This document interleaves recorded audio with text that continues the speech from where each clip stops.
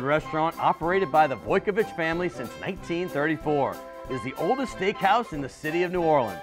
Serving only hand-cut, prime-aged, corn-fed beef for over 80 years, Crescent City Steakhouse has become a dining destination for both die-hard locals and adventurous travelers who seek traditional, timeless New Orleans cuisine. Crescent City Steakhouse, 1001 North Broad, on the corner of St. Philip, in the heart of New Orleans. Max Durbus Realtors has been providing commercial and industrial real estate services to its clients for nearly 100 years. Since 1934, Max Durbus has been locally owned and operated throughout the greater New Orleans area, including the North Shore, Hammond, and even the Mississippi Gulf Coast and beyond. We focus on your commercial real estate needs so you don't have to. More information is available at 504-733-4555.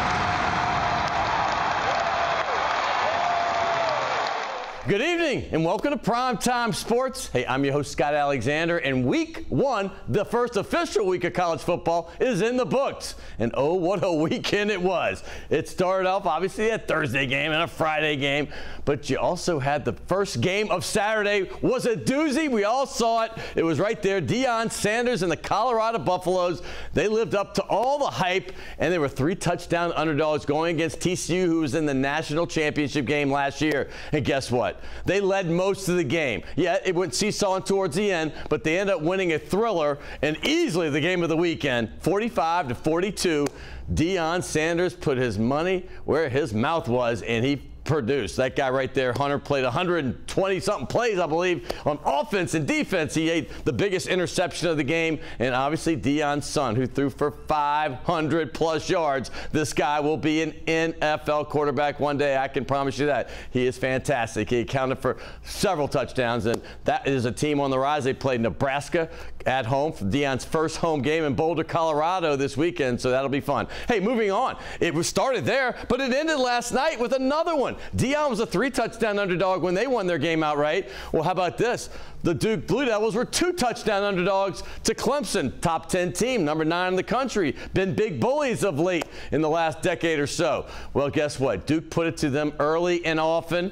The game was not even that close. I mean, it was 7-6. Clemson had a lead. Duke couldn't get things going when they just had to settle for field goals. But boy, when it mattered after that, they got 3 touchdowns and a 2-point conversion. They won this game going away 28-7. That's 22-0 in the second half. They just actually took it over. Fantastic performance by Duke. Congratulations. That's their biggest win since Spurrier coached Duke back in the 80s, and he beat Clemson back then. So this is a big deal for the Duke Blue Devils. Hey, they had a lot in between, and particularly locally, and not all good. Let's just start with the bad. LSU Tigers. That's right. They had a 17-14 lead at half. You felt pretty good. They didn't look fantastic or anything. They missed some opportunities when they should have scored on that first drive, but you know what?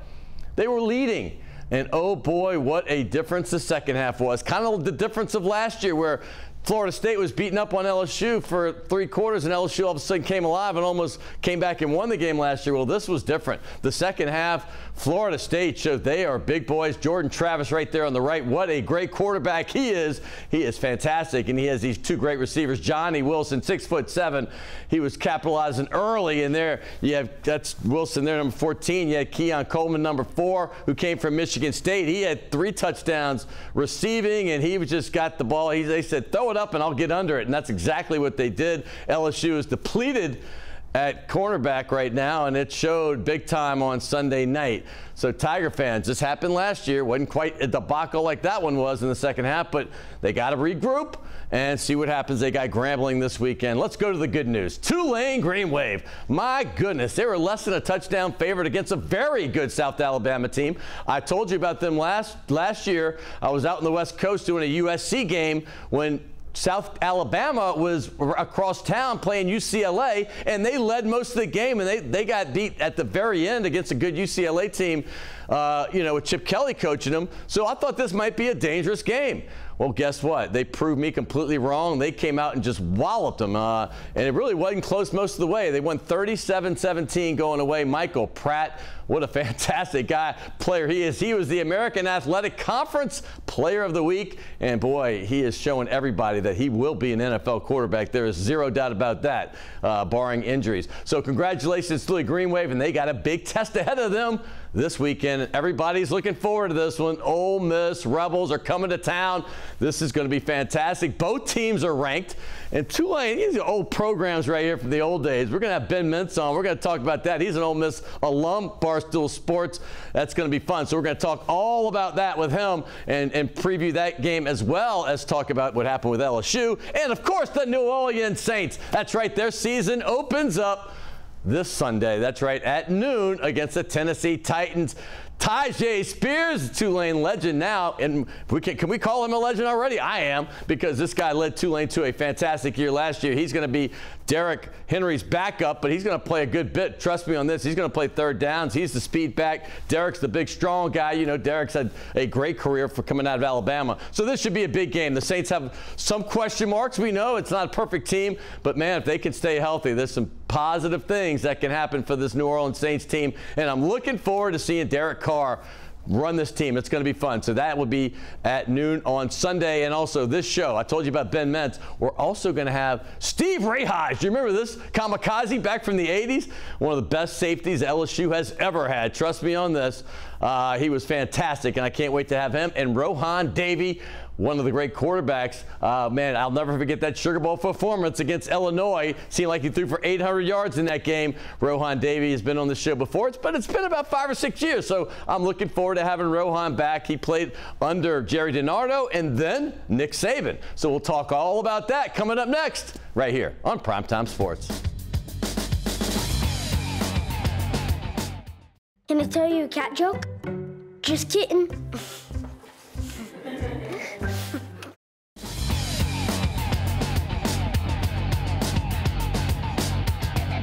Hey, welcome back to Primetime Sports. I told you we have two LSU legends coming up. Rohan Davey, a quarterback, and also safety Steve Rehage. He was the Honey Badger before the Honey Badger. Trust me, this guy was a kamikaze. But right now, hey, we're going to get all the info you want. First of all, we got one of Barstool Sports' finest. That's right, he's a Louisiana native. He's been in the news a lot. And this guy's an Ole Miss guy.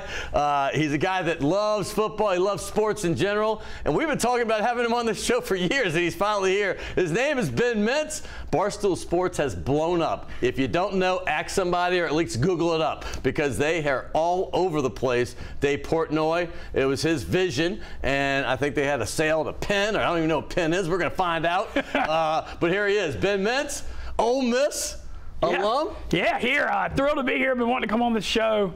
I mean, you and I have been talking for a couple of years. Yeah. I actually have an old relationship with your brother. Right. That goes back to my childhood. He's a minister. Yep, he's a minister. Whitney Alexander. Let's give him a shout out. Yeah, shout out Whitney. Still close to them over at First Pres, Baton Rouge. So thrilled to be here, and what a week in New Orleans. I'm an Ole Miss alum. Ole Miss Tulane, battle of top 25 teams, 2:30 Saturday. Love that it's at Ullman Stadium. Even though if it's a hotter ticket, I think it's great. And then Sunday. It's in the afternoon, right? Yeah. Oh, it's going to be hotter. It's going to be hot. I talked to Deuce about it. He said he's going to hold off on this one. Deuce, I was trying to get Deuce to come on your show this week, and he said he's not back till tomorrow, so he's coming on next week to talk about, I don't know if it's going to be a win or a loss, but he's going to talk one way or the other. So what do you think? Let's start there, because I was going to talk about the games first, but let's talk about what you saw from Ole Miss. They won they scored 73 points. I think I saw a score at 7 at one time.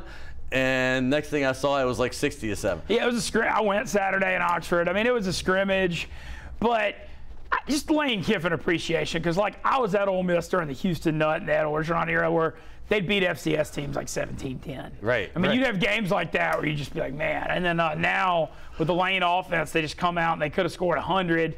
I thought the interesting observation of the Ole Miss thing was a quarterback battle. With them bringing in Spencer Sanders, who's a 4-year starter at Oklahoma State. I've done many of his games. I was going to ask you, why did he come to Ole Miss? Yeah, I don't know, because he had Hugh Freeze at Auburn said, hey, you come here, you're the guy. Right. Lane Kiffin said, you come here, you got to compete, and Jackson Dart beat him out.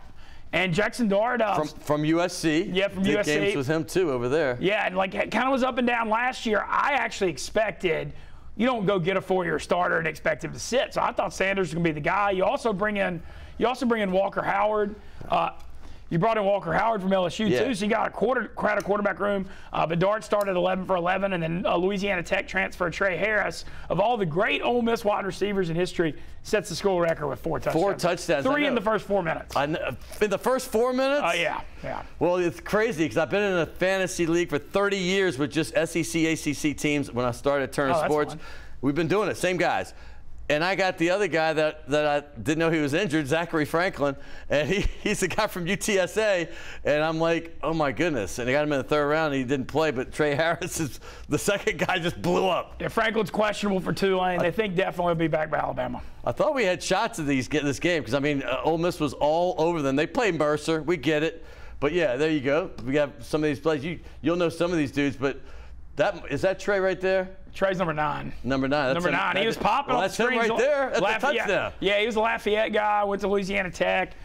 Lane Kiffin's done such a good job using the portal. Because Ole Miss, usually you don't pull those top 10 recruiting classes out of high school. But, man, he's been going in. He's been hitting the G5. And, scrimmage against Mercer, but hard not to be excited. There's Lane right there. Hey, before we get to, LSU, because I want to talk about that. I want to talk about the Saints.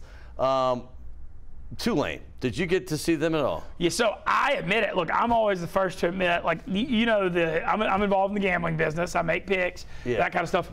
I always own it when I'm wrong, and I talk smack. Well, I thought South Alabama would play them much tougher. Me too. I bet South Alabama, and they got destroyed. I said this in the open. I said South Alabama. I was doing a USC game last year when they almost beat UCLA across town in Pasadena, and I'm like, wow, this team's going to be tough for Tulane, especially if they're overlooking them for Ole Miss, which is what I'm sure you factored in as well. Yeah, I did. But I was at the game. I did a Friday game this week, so I came back and went, and I'm like, okay, they were a little clunky in the beginning.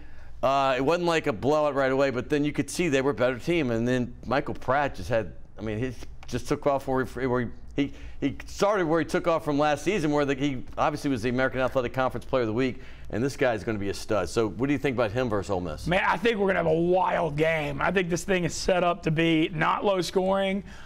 Pratt took big steps forward at the end of last year, obviously led that incredible comeback against USC in the Cotton Bowl. I didn't know how he'd adapt without Tajay Spears, who was just a superstar of that Tulane backfield. And we're going to see him on Sunday playing for the Titans, making his NFL debut in the Superdome. A little irony there. But I thought I love that, though. Yeah, I thought Tulane – look, I think Willie Fritz is a spectacular coach. Yeah. I mean, I think he's phenomenal. I did think, man, they were 10. So this was when y'all beat them 61-21. I had these from. So I just wanted Tulane fans to remember this one.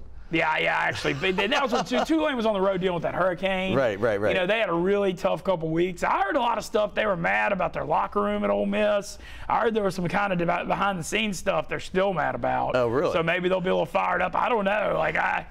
They're fired up for this game, but I mean, Ole Miss is Ole Miss. I mean, here. It's going to be a tough one, though, man. I'm not coming in cocky. Ole Miss 6.5-point favorite.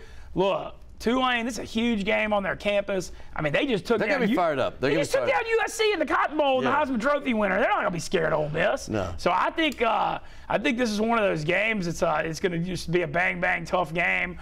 And also just love seeing, like I said, Ullman Stadium. Yeah. Because Tulane always played in that Superdome, and it just never felt organic. No. You'll see it. You're going to love it. Oh, yeah. I've been before. Okay, you've been. But, I mean, it's hard. Ole Miss only got 3,000 tickets. Right. I mean, it's going to be a pack. No, it's going to be packed. I mean, this is a tough – I have friends that bought season tickets just so they could get this one because on the secondary market, which is all that was available – it was more expensive to get the one-game ticket than because they hold back season tickets than to get the season ticket package. So I have friends who just said, "Screw it, I'm getting the season ticket for $400 as opposed to paying $500 on the I know Ole Miss fans that actually bought season tickets because of that exact thing. Right. I need to talk to them for future games then.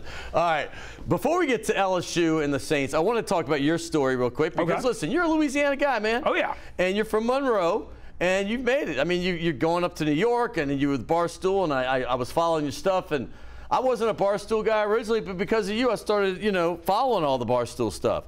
And I'm following your story. I met you with Josh Booty. I didn't even know you stayed at my house with Whitney when I was out of 11, town. Yeah. That's kind of fun. LSU 10-7 Clemson Bowl win. That's kind of fun and crazy. But I actually, Whitney was at my house because he went to the game, right? Yep. So And you're 11 years old. That's too funny. I remember, I think I hit 10 balls on your tennis court. Yeah, the tennis court.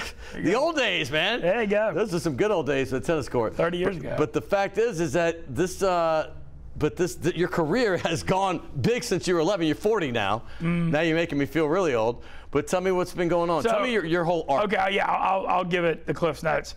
So I went to Ole Miss. Like I grew up house divided. My dad went to LSU. When my family has a farm in the Mississippi Delta, my mom's a big Ole Miss person. So like, literally, even when I graduated high school, I still didn't know if I was going to LSU or Ole Miss. So right, it was like right. Wow, okay. So I decided to go to Ole Miss just kind of because I liked Oxford. I had to do something a little different. Yeah. And basically, about my 5th year at Ole Miss, I got really, really into online poker. And I started making a lot of money, and it messed with my mind in my early 20s. You know, you think you're invincible and you have money when you're young. Right. So I basically quit caring about school and like was really good at poker for a long time, and actually moved down here in 2009. This is my New Orleans ties. I lived here from 09 to 14 just playing poker. I'd play at Harrah's, I'd play at Rehage, Biloxi, and I got. So you were in the World Series of Poker, right? Yeah, I got 75th in the World Series main event in 2011. Big time, man. That was the peak of my poker career. But so that was all I did from like till 2014, and then like many before and after me, you know, probably overenjoyed myself in New Orleans. Right. When I was in my late 20s. You ain't the first? No, I'm not going to be the last. No, you won't be. I'm not going to be the first or last. And I kind of looked up, and the government outlawed online poker in 2011, so that hurt my livelihood. And so in early 2014, I was like, you know what? This isn't working right now. I'm going to go back to school and finish my finance degree. So I go back to Ole Miss when I'm 30 years old. Okay. And so I go. Good time to be there. So I go from 75th in the World Series main, like top 200 in the world in poker, to working a part-time job making salads and pizzas in the proud Larry's kitchen and finishing school for a year. This is great, man. No, and so I actually was like embarrassed to tell people I had that job. But I look back, and that's the best thing that happened to me. That's the greatest, man. Because I hadn't had a job in 8 or 10 years. Right. Coming out of the gambling world, my mind was fried. Right. And that's a whole different world. Yeah, well, and it desensitizes you to money. And so I came back, I finished school, and I finished my finance degree. I'm like 31 years old, and then I'm like, well, what am I going to do now? And another person knows Whitney, my friend Sean Fox, who does sports radio in North Louisiana. I'm at a funeral, and Sean and I leave the funeral, and he's like, well, what do you think about moving to Shreveport? I'm like, what's in Shreveport? He's like, well, they've got a sports radio station they want to get going. I guess that's why I thought you were from Shreveport. Yeah, and they were trying to hire Sean, and he had a wife and a kid, and he was running the Monroe station. He's like, I'm going to recommend you for this job.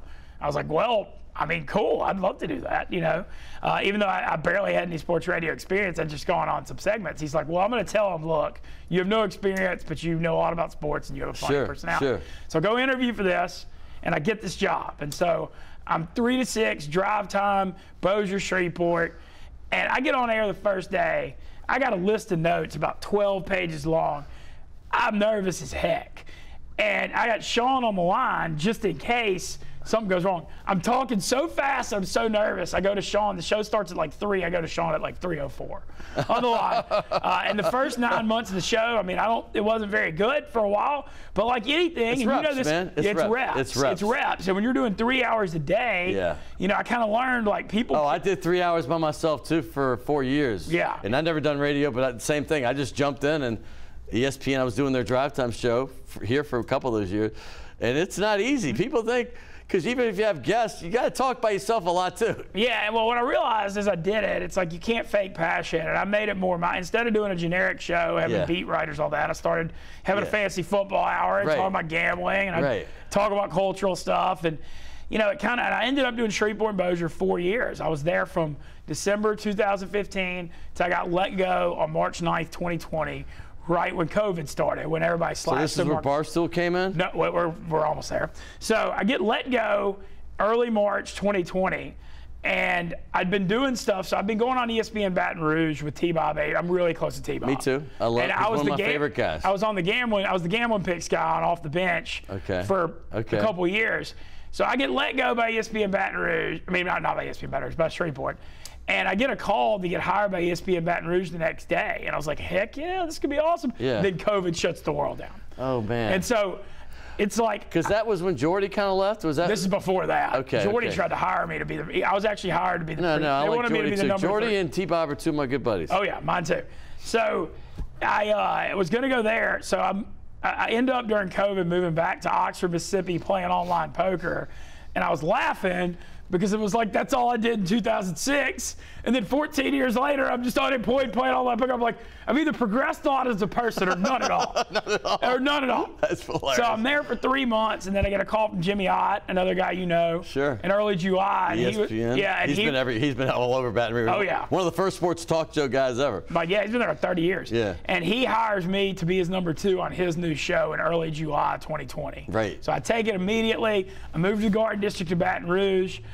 We had like some night show that was kind of gambling based, and I was the number 2 guy on that. And I like Baton Rouge. I was thrilled to be there. And honestly, I'd been trying to get to ESPN Baton Rouge since I'd been in Shreveport Bossier. I thought that was kind of the logical stepping stone. Yeah, right. So I'm there for 3 months, and things are going fine. I'm happy in Baton Rouge, and then I'm watching the Ole Miss. It's Lane Kiffin's first SEC game. Okay. I'm watching Ole Miss Kentucky, and Kentucky, it's overtime. Kentucky scores and misses an extra point. And then Elijah Moore scores on a touchdown for Matt Corral. So Ole Miss scores, kicks the extra point, and wins. I do a social media video, honestly, kind of just messing around, of me ripping the hottie toddy, like super hyped. And I put it on the internet just for content, not anything of it. And Sunday morning, I'm driving to Natchez, Mississippi, and me and Rohan, Davey, who's going to be part of today's show, one of my good buddies, him and I do the Sunday morning ESPN show at the sports book in Natchez. On my way to Natchez, my phone goes off like a nuclear cannon. And I look down, and it's Dave Portnoy retweeting SEC football. It's different. It's my idiotic self. Oh my God! Yelling the hottie. This is how it started. Yep, yelling the hottie. Okay, that's Dave. Who let that's people the day I got hired. I'm a little smaller now. That's right when I got hired. And he's the founder of this. Okay, so yeah, he's not poor. Okay. No. So I'm just ripping the hottie toddy. So Dave hits me up. SEC football hits different. Then Dave DMs me, and I'm like, Dave follows me on Twitter, and he DMs me. And I pull in the parking lot in Natchez, and he's like, is that you on the video? And I said, dang right, that's me. And he's like, we're ready for you to come work for us at Barstool. No interview. No, nothing. Nothing. And then he calls me the next day, and I'm in Natchez, and I said hello. And the first thing he said, he goes, your voice sounds exactly like I hoped it would, with the southern drawl I got. Right, yeah. And he goes, listen. So how was that New York experience? Yeah, so I moved. So basically, he gave me the option of moving to New York or staying south. But I realized, I was like, man, I've been grinding forever. I've done Bossier 4 years. I went back to school. New York, dude. Yeah, I got to do it. Come on, of course. So I moved up in the middle of the pandemic in October, and I knew 2 people. I didn't know anybody in Barstool. And I went up there. So this is 2020? Yeah. Okay. And I thought I rocked it pretty good. I mean, New York, the problem. Oh, I started seeing you. Like I said, this guy's moving up, man. All right. Yeah. The New York thing, I mean, it's just very, very expensive, I haven't joined the Mintz Mafia. I got an invite request. I said, hell, I'm in. Let's go. All right. Well, did the New York thing, just went in there and kind of found, the thing with Barstool, Dave always says this, it's unlike any other media company because they give you no direction. They just feel like, I came in the first day, they're like, here's your desk. I'm like, what do I do? What do I do? And they're literally like, here's a laptop. They're like, figure it out. That's literally, they give you, he said, we hire really creative, talented people and we give them no direction. That's what Dave says about Barstool. But I found a niche with it being just there were Brandon Walker was there from Mississippi State and Casey Smith from A&M. But I was kind of the third Southern guy there. And so we were kind of there to build the SEC and the South brand Barstool, which is such a big Massachusetts, New York, Philly, Chicago company. And it kind of blew up. I was there 2 years and went well. Let me move back to New Orleans the beginning of this year. That's a whole. Where are you living now, bud? So I live uptown and kind of off Napoleon, St. Charles. Okay. All right. And so I'm back. Yeah. Well, stomping grounds. Love it. Well, then we're gonna have you on kind of regular if you don't mind. Oh yeah. Well, it's gonna be every next couple months because I'm facing a Chicago move. Oh, you're facing a Chicago move. Well, I didn't get to the whole story. We're going to get the rest of this, dude. Oh, yeah, we'll do it. And if it wasn't Rohan and Steve, I would just say, hey, I'll cut some time. I'm a long-winded man. But no, it was good. Yeah. I mean, now I think we know you a little bit more. I'm going to have to get the LSU talk. I got 2 LSU guys. They can talk about the LSU. Yeah, we get LSU Ole Miss week in a couple weeks. Yeah, that's right. We get that. Are you going to still be around then? Oh, yeah. I'm here until November. Let's schedule that one. It's in October, right? Yeah, September 30th. Why September 30th? LSU Ole Miss playing in September. Well, we'll do that one. Let's do that one because this ain't get enough, and you need more time. I can see that. All right. And generally, I would. I misscheduled this. I should have kept you with just one other guest. No worries. Task Performance. Have you had one of these? I have not, but it looks amazing. Are you kidding me? It looks great. Okay, Task You'll never get another shirt. I promise you. I'm not even joking. No, it looks amazing. Feels It's the softest shirt I've ever. I threw away all my Under Armour and Nike Dry Fit after that. That's all I wear. And here, this is. Oh, you live there? Delachey's is right down the street. This is for Delachey's or Shays Delachey's. Delachey's is right there by Louisiana. Awesome. And there you go, great. bro. Yeah, big fan. And then Shays Delachey's on Maple. That's more of a sit down. It's no, Delachey's. Yeah, man, I would be going to Ben, there. dude, I wish I had more time. Oh, great to see you, Scott. Yeah. Well, we just broke the seal. We're gonna do this a little more often. Until you move to Chicago. Yeah, sorry I was a little long-winded. That's all good. No, it was right. Hey, it's been Mintz. Check him out. Barstool Mintzy? Yeah, at Stool Mintzy on Twitter, Instagram. Is it at Stool Mintzy? Yes, it's Stool. Yes, T-O-L. Okay. Somebody stole Barstool Mintzy after I got fired, but that's for another time. Yeah, that's for another time. This guy's got a lot of personality. And I didn't know my brother would get a couple shout-outs in this segment. But Whitney, there you go, my brother. Papa Whit? Yeah, Papa Whit. Hey, coming up, I told you, we teased it earlier. Look at him. He's getting some love right here. Yeah, I'm pumped about that. Yeah, give him a little shot of that. He's showing off those wares, baby. Yeah. All right, so we got coming up, Steve Rehage is going to be next. We got Rohan, Davey, LSU quarterback in the late 90s and early 2000s, one of the greatest Sugar Bowl performances I've ever seen. And we'll talk about that when he comes on right here on Primetime Sports.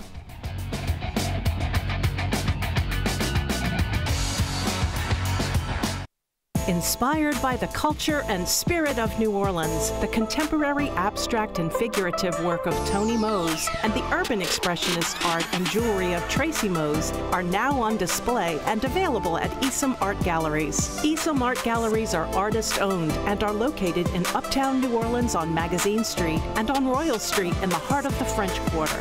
Esom Art Galleries, inspiration from the soul of New Orleans. Rock and roll will never die. It's old New Orleans, my oh my. Come on, baby, let's go rock and roll at the city lane. All night, let's roll, let's rock and roll. Baby, do the rock and roll at the mid-city lanes, the home of rock and roll.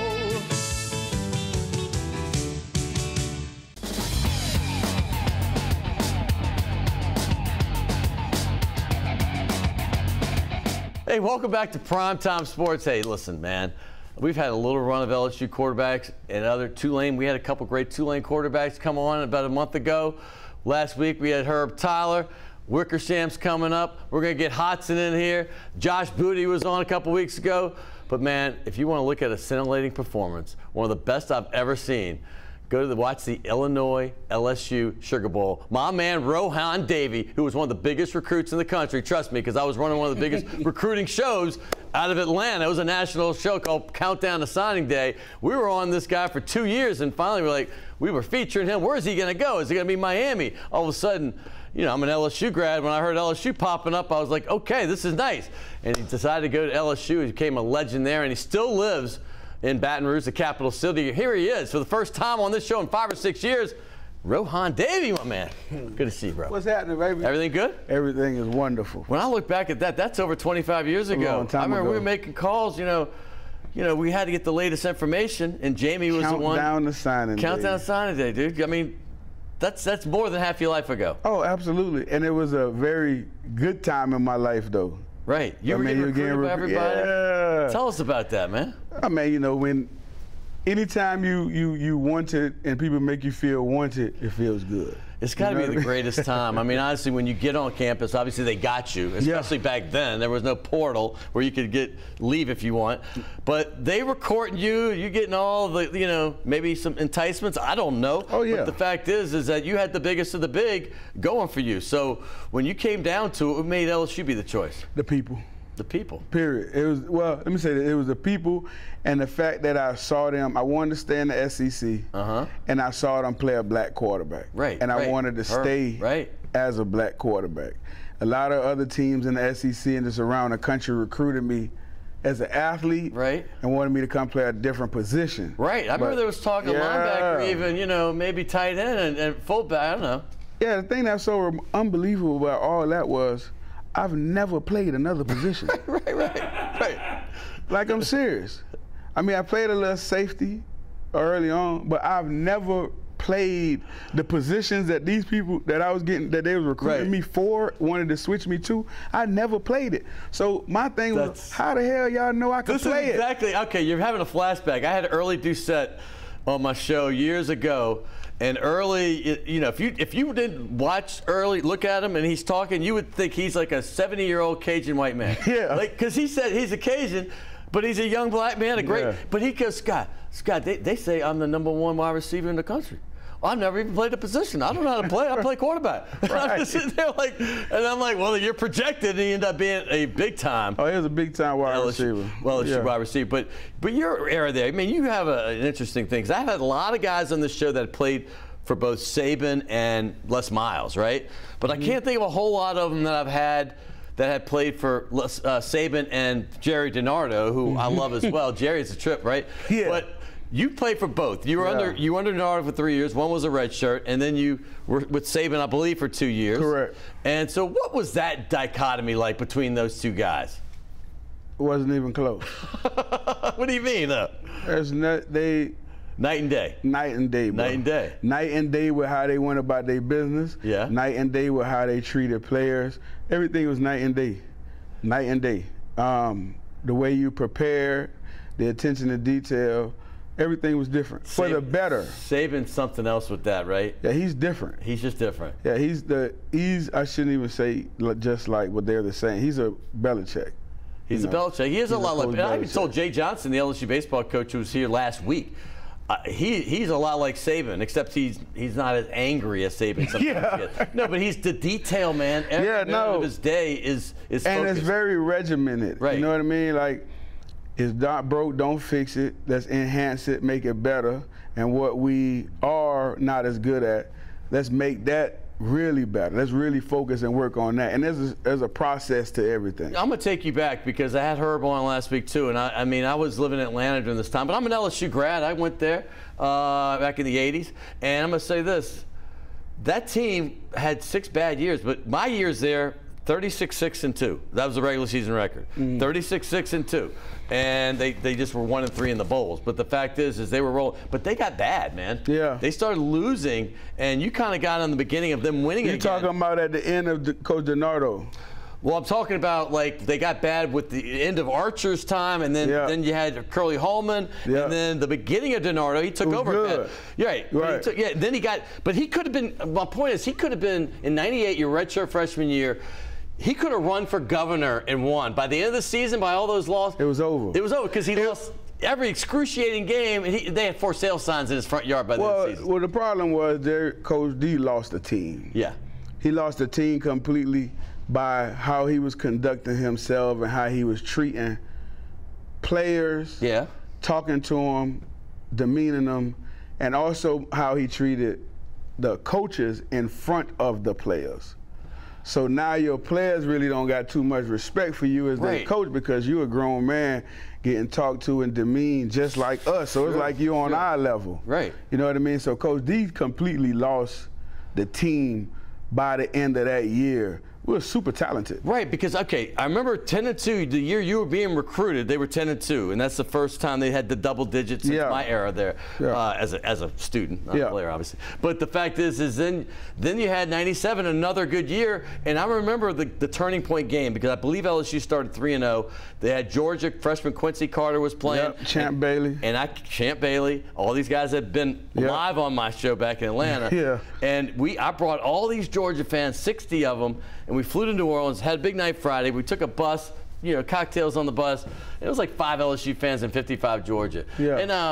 And that game was the turning point because it was like 28-26. But every game after that, it just seemed like LSU was losing, find a way to lose. They had 2 touchdown lead in South Bend over Notre Dame. Alabama, they had some crazy things happen at the end every game. So does that get in your head once you start losing? It's like it becomes contagious? Well, it's hard to stop it. Because you weren't getting blown out. That's the thing. It's hard to stop it when you basically, like, you fighting against each other. You know what I mean? Like, we ain't fully, that year, I remember that year so good. We didn't we didn't fully trust the coaches. Right? And then so once you started losing, then everything became a little bit divisive.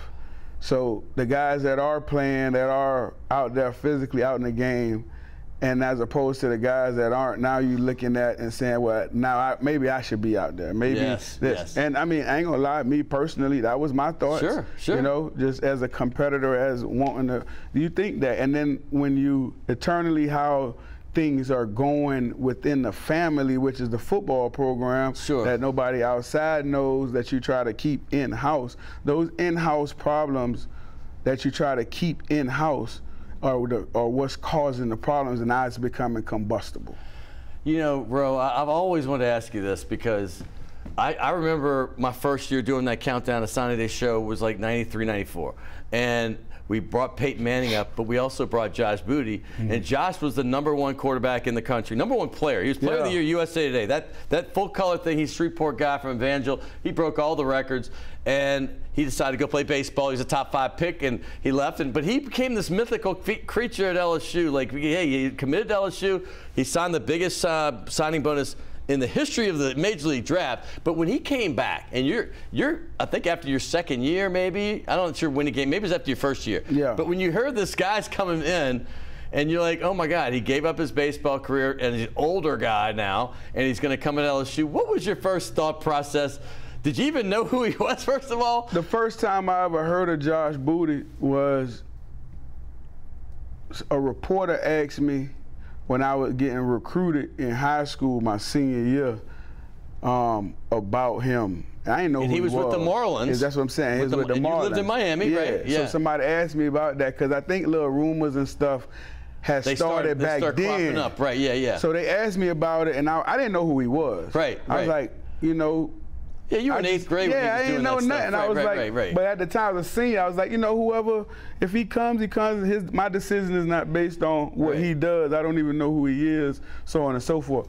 But then, you know, when you fast forward and you got here, and now, you know, I'm playing with his brother, Abram, who was in the same recruiting class. Great guy. Oh yeah, fantastic receiver. And now, with him, now that you're getting the rumors and everything about him coming, I'll be honest with you, my whole thing with that was I really didn't care. Yeah. My whole thing with it was, let's just see, because I hadn't been in college a little bit already, and so I knew what favoritism and stuff like that looked like. Yeah. And so I just wanted to know, was everything on an even surface? I don't care about a guy coming in and compete. That's exactly what I wanted to know, because when I'm in Atlanta, I knew what a big recruit you were. I mean, this was what we were doing. We did a 20-week series of it, right? So we talked about you all the time. And you were great in your own mind, right? You know, but this is a guy that was the Player of the Year. He beat Peyton Manning out for the #1 player. That had, in my mind, I'm thinking, what's Ro got to be thinking right now? Yeah, nah, I didn't even know that, though. I didn't know, like, all the stats and all that stuff. I started hearing it more, Player of the Year, stuff like that when he came here, but I promise you, honestly, it didn't matter. What was your relationship? Josh and I, while we were in school, had like a workman-like relationship. Yeah. We didn't hang out together. We didn't go drinking together or nothing like that. Like, we had a workman-like relationship, and when we left there, we left there. Me personally, I thought when Josh came, I thought Josh was arrogant. Yeah. I thought he was a lot full of himself, and I thought most of it was based on because he had money and been out in the baseball world and been out in the that's what I'm saying. Yeah. So we were kids. Right. Josh smoking big stogies, we smoking Black and Mild. Right. You know what I'm saying? So it was that type of thing. So we never really. It had to be weird for the rest of the team, for this guy that's made all this money. Man, Josh used to come in the locker room drinking champagne. You know what I'm saying? That's hilarious. Yeah. So I'm just saying it was that type of dynamic. So it wasn't like I didn't like him or he didn't like me. We didn't know each other. And I think there was some kind of like just built up friction because we were competing. Yeah. We were competing for a position, you know what I mean? And honestly, it was always that underlining, well, is it going to be favoritism?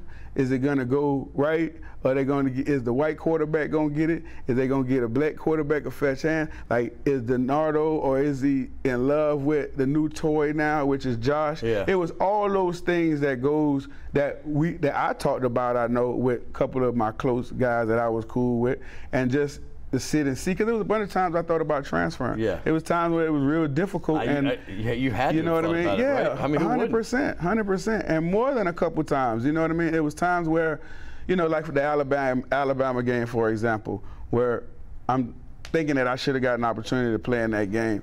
But then we go out and we play so hard, and then at the end of the game, we have an opportunity to win the game, and it's like, it don't go that way. How about that one? How about Georgia? That's what I'm saying. It's all low. So you just start questioning yourself whether or not, well, can you really play at this level? You know, is this guy really that much better than you, or is this guy really better than you?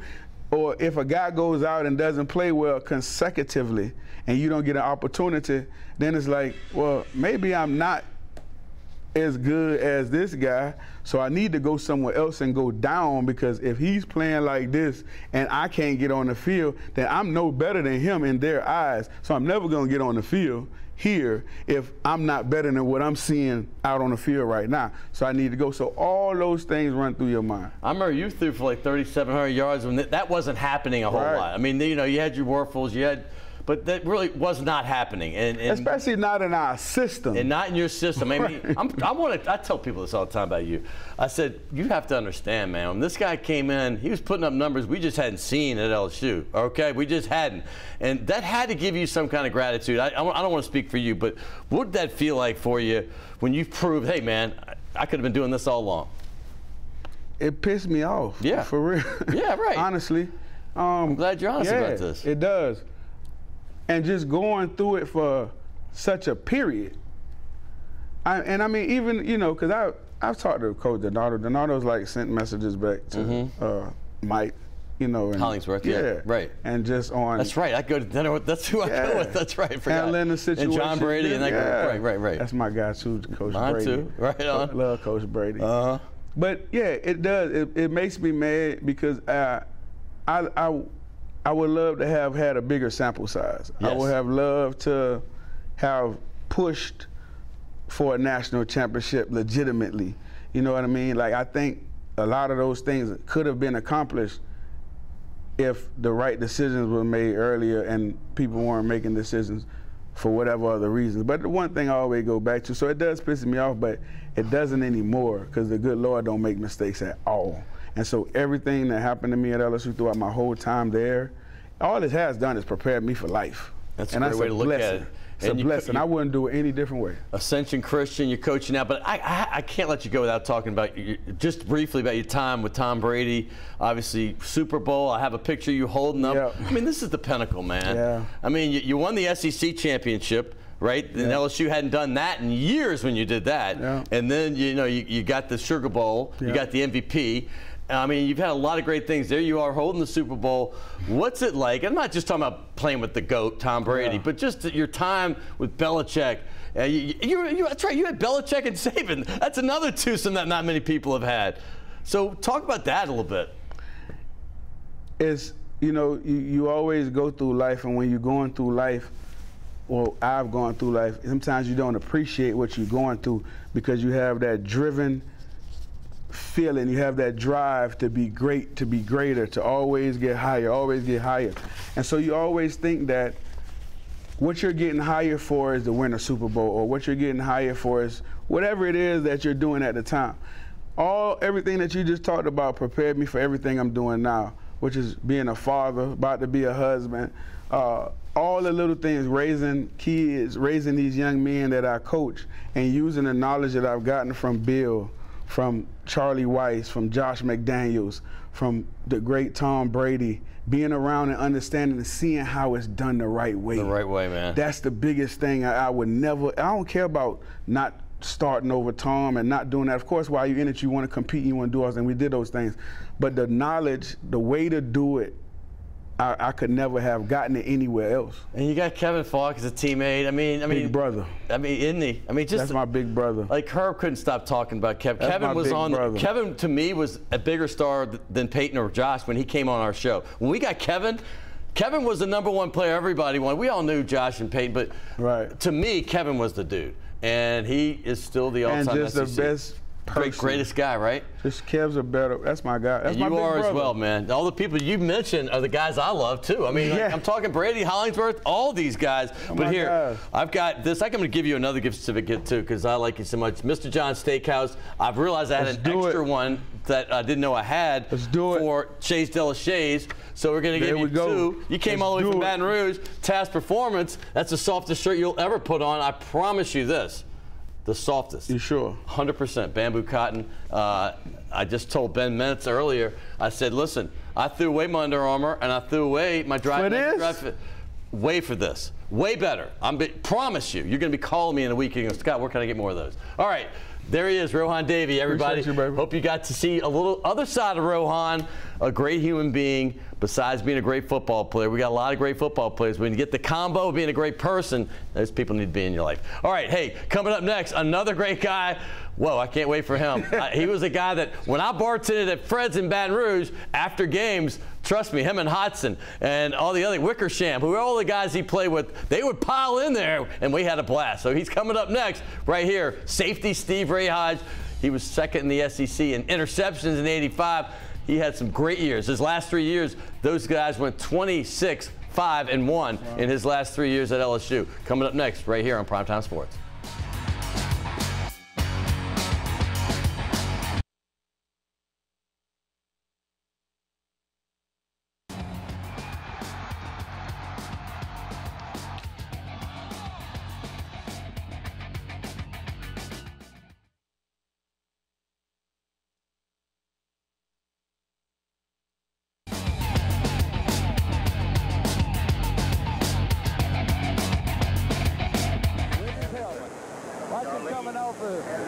There he is, sizing him up, and boom, head to head, and that hurts.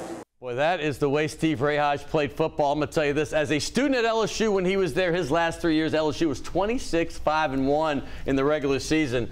What a great run. And even the year after he left, where they set the tone, that team went 10, 1, and 1. So that LSU squad with Tommy Hodson and Wickersham before him was great. And that's Steve Rehage was a safety. He had 4 interceptions in 1985. But Steve, welcome to the show, my friend. How are you, man? I'm great. Thanks for having me. I remember the days when I was bartending at Fred's, and you know, I'd watch these plays. Sometimes I'd be at the game and just go bartend right after. Sometimes I'd just watch it on TV. But you weren't just a fan favorite, because you were definitely that. And I talked to Tommy Hodson about you recently. He goes, the best teammate I've ever had. You're talking about a guy that's an all-SEC quarterback multiple times. He had the SEC passing record when he left. So when you hear stuff like this and people talk about you, because your name always brings up great memories for certainly people in my era. It's a special time, I think, you know, being at LSU during that time, and I think just the teammates, and you saw when I walked in with Rohan, right? It's just an instant It's a family, connection. man. Yeah, it's a family, it's definitely a family. So, you know, Tommy, Wick, all those guys, we're all still in touch, and you know, there's a big love there. Y'all have some characters. I'm going to go there first, because I was going through some of the rosters, things, people I remember. I mean, you were even showing me Mike Cobb, who was my Little League teammate, and I love Mike. I played high school football, I played sports with him, and he just passed away, unfortunately. But when I go through the people, the Eric Andelseks, you know, Nacho Albergamo, you know, Michael Brooks. I mean, we have shots of all these guys. What's some of the camaraderie? Remember, you mentioned Wickersham, and obviously, you know, there's Andelsek right there with the Lions too. But they had some characters on these teams, man, and you were there for 4 years and started just about every game. That's true. A lot of characters, especially, you know, it was between the Stovall and Charlie Mack years. So you had, you know, part of those recruits. Yeah, you had the end of the Charlie Mack guys. Yeah. And did you redshirt? I did. So you redshirted '82. Yep. The year they went to the Orange Bowl. Yep. And then you had the not so great a year the next year, right? Yep. And then '83, and then Arnsparger, who coached the Dolphins, and I know we have shots of all these guys, came in and changed the culture, and you guys started winning. But talk about those different eras and different people. Well, when I first got there, the defense was largely the McClendon team. Yeah. You know, and it was Blood Williams and Ramsey Dardar and some legends right there. The whole Leonard Marshall still around, maybe? Yeah. Yeah. Yeah. Some big boys. I mean, all of those guys went to the NFL. I, you know, ran into Leonard when I spent the day in with the New York Giants. That's right. You're a New York Giant. Right, People forget that. I got the logos. Ottawa Rough Rider too. Bonneville Bruin. Exactly. John Curtis. But, when I got to the Giants, Leonard was like, "Can't mess with my boy." So he gave me the street cred there. That's nice when you get somebody backing you like that. Yeah. But what's your favorite time at LSU? What was it? What was my favorite time? Yeah, what's your favorite? Like when I was there. The whole time. Yeah. The whole time. I remember after my first game, which was Oregon State. It was the first game you played in. It was my redshirt game. First season. Oh wow. So I hadn't spent a whole lot of time in Baton Rouge. It felt very foreign from growing up on St. Claude Avenue. And you get there, and then all of a sudden you're in Tiger Stadium 3 weeks later, and it's just mind-blowing to go through those goalposts. And I remember after the game, I went up to Pete Jenkins, who had recruited me, the legendary coach, and I was like, "Coach, if I never play it down here, this was the greatest night ever." and Pete looked at me and goes, "If you never play it down here, we've your scholarship." You screwed it up. Huh? All right, we're gonna have to get the beep on this one. All right, but my man, let me tell you this. I mean, when you had the I didn't know there was a George Carlton thing going on. It's all here. good. Snowball's last season. It's surprising. They went to the Orange Bowl, and all of a sudden they go 4-7, and then they bring in this guy Ornsberger, who's like a little guy, right? I mean, he's not like he's a pro coach. He was a coordinator. I don't think he was ever really a head coach, but he won Super Bowls, right? I think he was a defense coordinator with the Dolphins, and I know he went to the Super Bowl with Marino. Shula never won a Super Bowl without him. Without him. And then the 1 year he coached for the New York Giants, and then came back to the Dolphins. So he won with the Dolphins and the Colts then, because Shula won with the Colts. Was he with them back then too? Yeah. So he was only there 3 years, but he won for 3 years. Yep. I mean, he won, and he ends up leaving and going to says he retired, and then he became Florida's athletic director. Yep. Remember it well. Which is interesting. But during that era, I had Jim Hickey on the other day, who we had dinner with. He played for Georgia, and all he could remember about playing against LSU was getting walloped by Eric Hill, right? The great Eric Hill. But we had, that Georgia game, and you weren't there still in '87 when they went to Georgia, but in '86, did we take care of business in LSU Stadium? We did. So 2 years in a row we beat them. Yeah. But when you think of the games, like Alabama, when Ronnie Lewis, who missed 2 field goals, we were dominating Alabama in my opinion, and we ended up tying him. But I remember the last drive because they came and tied the game. They were down 14-7. And we drove it down to the 10-yard line or even inside. I'm glad you're passing up that last drive there. Tell me what happened.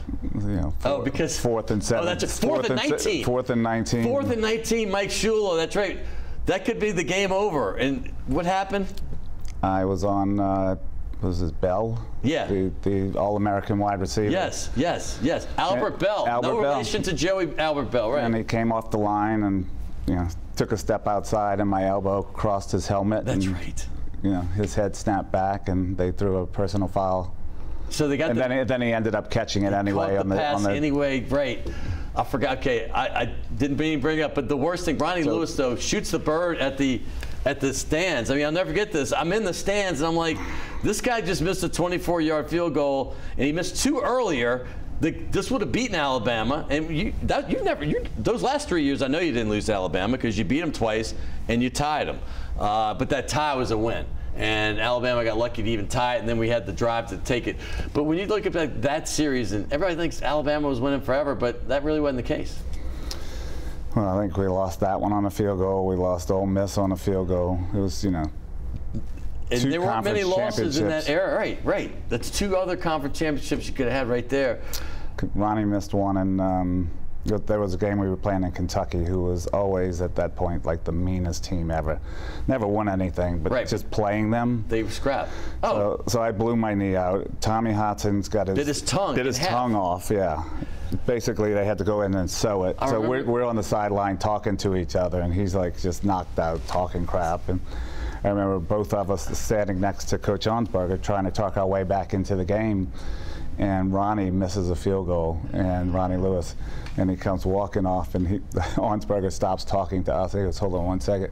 Ronnie, take a seat. You'll never kick at LSU again." He was like 3 of 14 at one time. Yeah, he was awful, man. And shooting the bird at the fans, but I remember the game because it was a day game. Y'all came back late on a flight, and I was bartending at Fred's again, and Tommy would come in a lot after games. He might have been dating Andy, I don't know at the time, whoever he was, but he'd come in, and I said, man, why? I heard your mouth was like almost severed off, and he goes, yeah, I got stitches. He could barely talk. So he orders what he always got, the fresh squeezed screwdriver. And I'm not even thinking. So he took one sip in the acid in the screwdriver. He's like, ah! And then, you know, he had stitches in his mouth. But when you think back after leaving, did you think, because you went to the Giants and, you know, you said Leonard Marsh, you got in a game, or maybe 2 or 3 games. What was that like wearing a Giant uniform? Bill Parcells is the coach, right? I mean. Yeah, Belichick was the coordinator. It's crazy, isn't it? I mean, I remember the first game sitting on my helmet and going like, you know, this is kind of crazy, but also it's nothing compared to Tiger Stadium. Really? Yeah. The energy, yeah. I mean, you don't get anything like Tiger Stadium. Nothing, is it? I grew up obviously going to Tulane LSU games, and I thought, you know, the rest of the country, I produced games all over the country, and I've now been to every Power 5 stadium, and there really is nothing like LSU. I mean, the rest of the SEC is really good, and then other than that, only Wisconsin really gets as crazy as we do down here. I mean, they get nuts, and but they're not the history we are. But it's interesting because it's like when you grow up with something, you think, I can't let you go because we're going to have you on whenever you can in the next couple months before the season's over, because coming in last is not the best place to be when you got people that can talk. But I got to talk about Voodoo Fest. You started this thing in 1999, you know, went for 25 years, and I'm not saying what the future is, but when you had this vision, man, and it grew so fast. Like, I know your first year was like any first year thing, you know, you probably took some lumps, right? But talk about how this started in 2 minutes and how you ended up where it ended. Because you get the biggest of the best, and y'all got voted best festival many times. But I think it's one of those things when, you know, you're a certain age, you know, and you're late 20s, early 30s, which I think when I started it, I was 27. It just, you know, you're trained at LSU, you're trained to play football, right? The whole mindset is you're invincible. You know, they run through the wall. Keep your math might be a little off. Maybe you were mid-30, because I know I was 30 in 1995. I think it was 30. Yeah, you started in 99, 36 maybe. Somewhere up in there. Then again, I shouldn't be. But the business starts, okay? No, way before you started this and process. And then you're thinking like, you're just dumb enough not. I don't know if I'd do it again, right? It's just such a crazy business, and it was so hard to pull off. But it ended up in a great place. I love it. It's a very special event. You know, you had mentioned earlier the 2005 event, which. Oh my God! I would say was the hardest thing I've ever done, and at the end of it, the most beautiful thing I've ever done. How'd you pull that off? I only got a minute, but how did you? Because the city was still in ruins. Okay, I came back for the first time, and that was 2 months later, and I'm like, I was shocked. I hadn't seen the city. I thought it'd be a little bit better off. It was hard. And then y'all moved it to the Fly, right? Because City Park was in tatters. Well, we originally moved it to Memphis, and then we were doing a walkthrough, and it was 10 days out. And I remember just like walking off and throwing up because it just didn't feel right. It was like making me sick, worrying about it. And I called Ray Nagin, and I was like, listen, I think I'm going to move it back. It's like 10 days out, right? And he said, you know, Steve, if you've got the balls to do that and it's received well in the press, I got you back. He got you back. If it's not, we never had this conversation. We're going to do this again, brother, because I have so much more to talk about. I love you, Steve. Hey, task performance, Shays de la Shays, enjoy yourself. And I got to get off because they're telling me I got to get off. But we'll come back with Steve Rehage. He's going to be back before the end of the season. All right. Thank you. Hope you guys win the championship. See you next week, baby. Great.